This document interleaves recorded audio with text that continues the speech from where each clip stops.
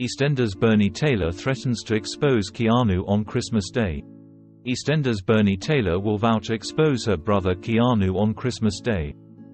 Bernie's life was turned upside down last week, when she discovered that Keanu was responsible for staging Orby's kidnap back in November. Viewers know that Keanu and Karen were both responsible for the cruel scam, but it was Keanu who raised the stakes by demanding ransom money.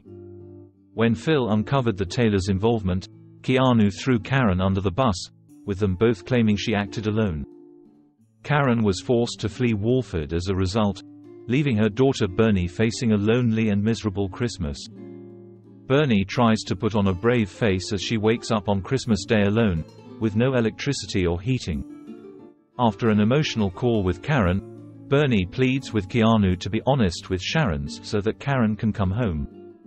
Keanu refuses and uninvites Bernie from the wedding, fearing that his involvement in Orby's kidnap will come to light. Plucking up the courage, Bernie heads over to Phil's to interrupt the Mitchells' raucous Christmas lunch. Once there, Bernie demands an audience with Phil, but how much is she planning to tell him? While we can't say how much Bernie reveals, it is enough to influence Phil to go to Sharon and Keanu's wedding.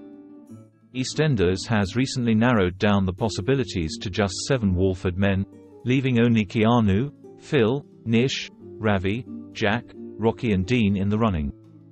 Discussing Sharon and Keanu's relationship, EastEnders executive producer Chris Crenshaw recently told Digital Spy, "I think it was all kinds of fun and lots of mischief when they were having an affair a few years ago, but they're quite different people when it comes down to it." Xin chào các bạn đã quay trở lại với kênh Spoiler. Vừa rồi các bạn đã theo dõi một sản phẩm